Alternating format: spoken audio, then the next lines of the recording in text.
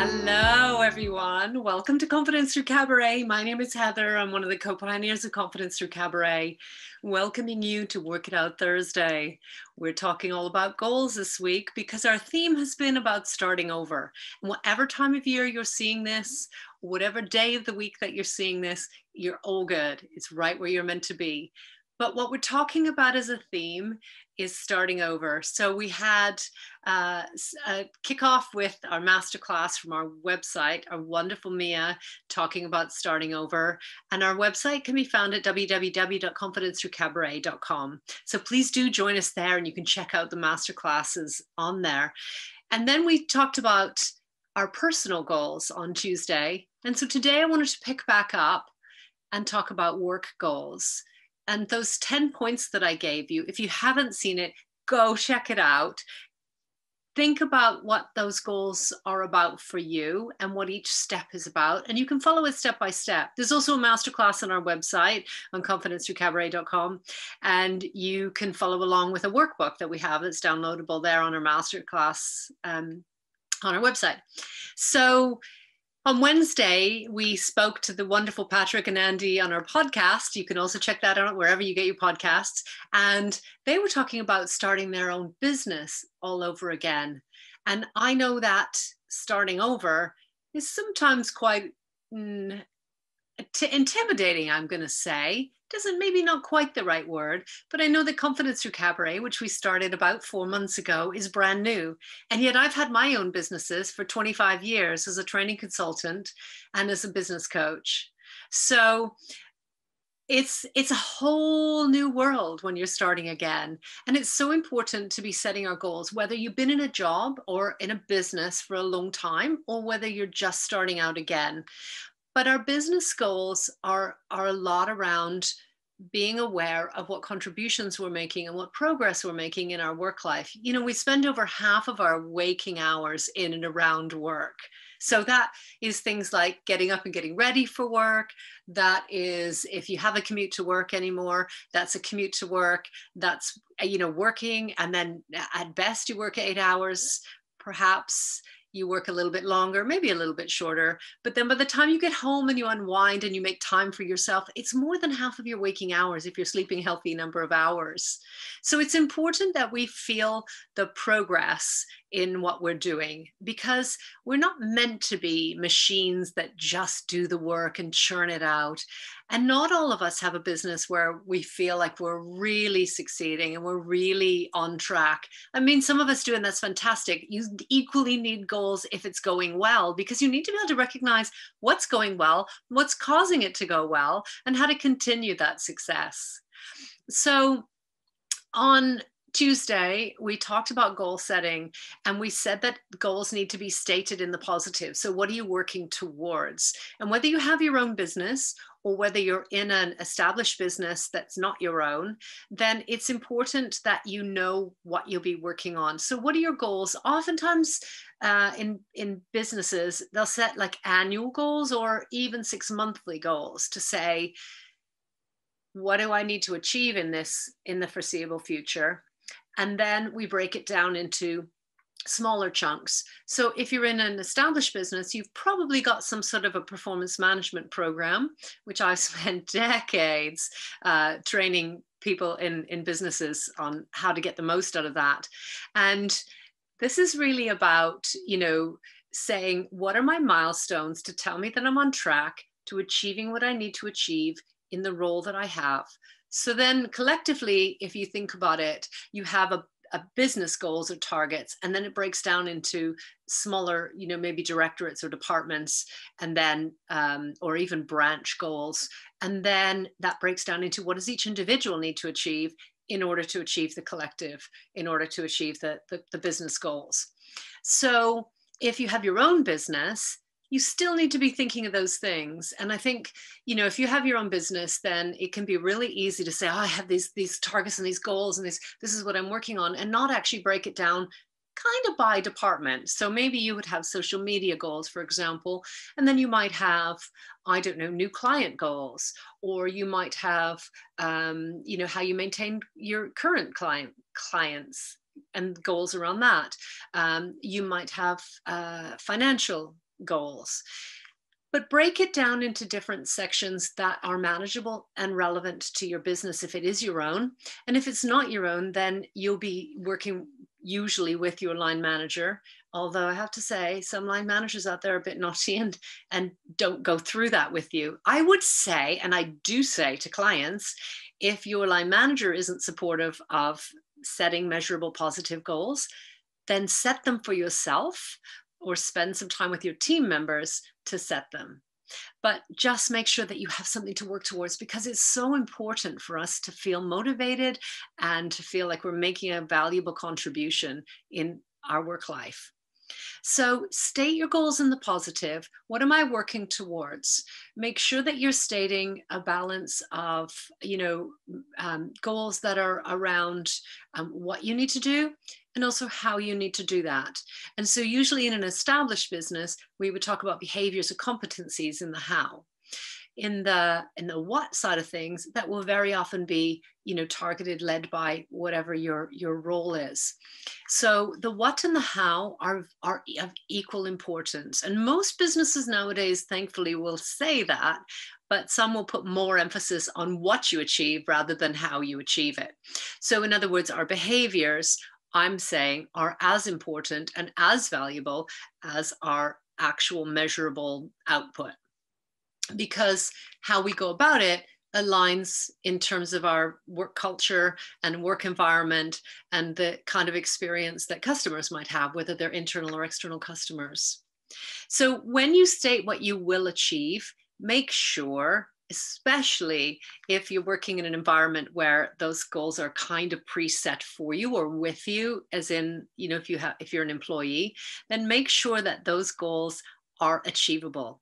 Now, if they're given to you and you don't have a say in it, then question, how can I get the support in order for me to be able to achieve this? Because as it is right now, I don't feel like it is achievable. But it's not a negative thing. It's all in how you say it. So I respect that these are the targets. How am I going to do that? And what support can I expect to enable me or to help me figure out how to do it? So that might be some sort of coaching or mentoring from your manager. That might be from another part of the business. If you have your own business, then stating what you want to achieve and why is so important, because it keeps you focused on what it is that you're trying to do and the importance of that. And there will be setbacks in your own business and if you're an employee as well, but there will be setbacks, and knowing that why is all important. And you can go back and listen to the video from Tuesday around more content around stating, the what and what you'll achieve and why. The next thing would be to break it down into manageable chunks. And I said to you that, if you were setting your own personal goals, then you would set these milestones. Well, that would be true with work as well. So that would be about putting some timescales against where you're meant to be. And that's not meant to be a threat or in any way kind of to check up on you and make sure you're doing it. It's actually, if you can have it in your mindset that this is really about milestones. This is really to check in. And yeah, some months I might be behind and some months I might be way ahead.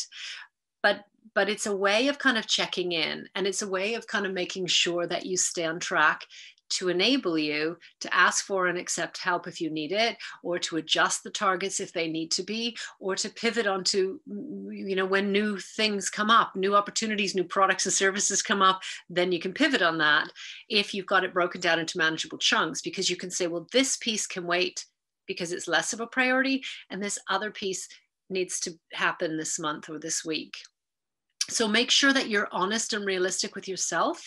And if you're an employee, make sure that you're honest and realistic with your line management or your HR team or whomever you discuss performance targets with. If it's your own business, be honest with yourself.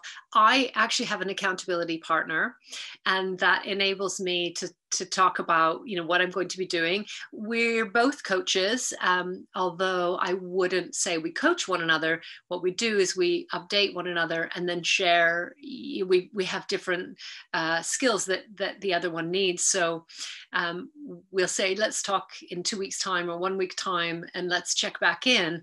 And it makes me want to get it done in time for that call so that I can at least be in progress and have some sort of an update. Although I am aware that I'm accountable to myself in my own business.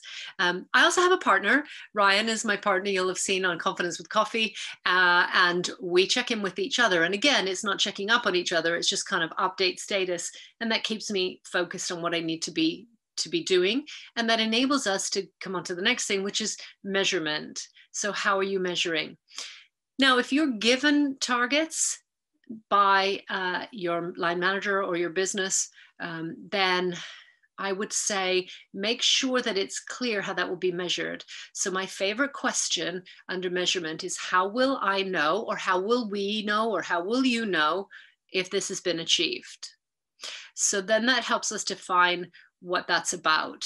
And I know some people use SMART, which is specific, measurable, achievable, realistic, and timed or time scaled.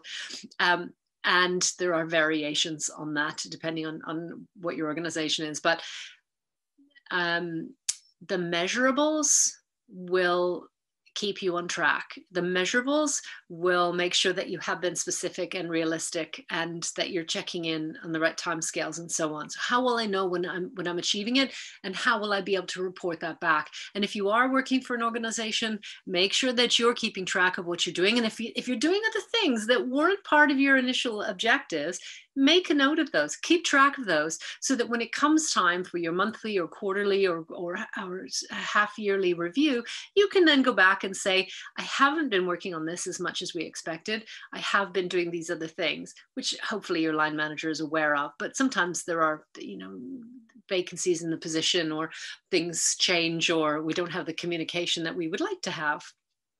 So the next thing would be to have contingency plans. And the contingency plans would be about, what are my other options? And if you're an employee, then how would I get support? Where would my support come from? What's accessible to me? Are there learning tools? Are there, other people who have been through this or done this before that could help me or support me or give me ideas? And have that discussion with your line manager. If you're working in your own business, then have that discussion with other people who are in the same kind of field, and talk to them about what resources they use and where you can get support, and share what you have as well. So posting your goals somewhere. I said to you, with personal goals, keep them on the fridge or on your bathroom mirror, or wherever you're going to see them on a regular basis. But in this case, don't put your agreement into a file, close the file or close the drawer, or wherever you keep your agreements. Actually have somewhere where you're going to check back in with yourself. And even if that's every few days or at the end of each week, it's a really good way of reminding yourself of, I'm terrible for sort of going off and helping somebody do something and then not getting my own work done. So it's a good way of kind of keeping you on track so that you remember what you need to be doing. If you work for yourself and that's new for you, then it can be difficult to have that self-discipline. So again, keeping that on track and reviewing that. How am I doing? And if you have an accountability partner, or if you can have a coach, or if you have a supportive line manager or mentor of some sort, that's a really great way. And then the most important thing in goals, because they were meant to be us achieving something, then celebrate your wins. Make sure that you are feeding back how you're doing. Make sure that you're telling others how you're doing. Make sure that others are there to support you, and then celebrate for yourself in a way that is really relevant. That could be the smallest win. That could be the biggest win, but the fact that you have made a certain number of sales calls could be a fantastic way of measuring when it's time to celebrate. I'm going to do 10 calls and then I'm going to celebrate, rather than I'm going to achieve 5 sales and that might be 50 calls. So celebrate what you are doing, celebrate what and how you're doing, because the mental health and the behaviors and the competencies, those are all important. The rest can be trained. So thank you for joining me. Join me on all of the social medias at Confidence Through Cabaret. We'll be talking about focus on you this week. And we'll be talking next week all about work life, personal life, and stage life again. Join me on Twitter at YBYWYS, and join me on Clubhouse at Heather YBYWYS. And those letters stand for your body, your world, your stage. Thank you for joining me. I look forward to seeing you tomorrow where we focus on you.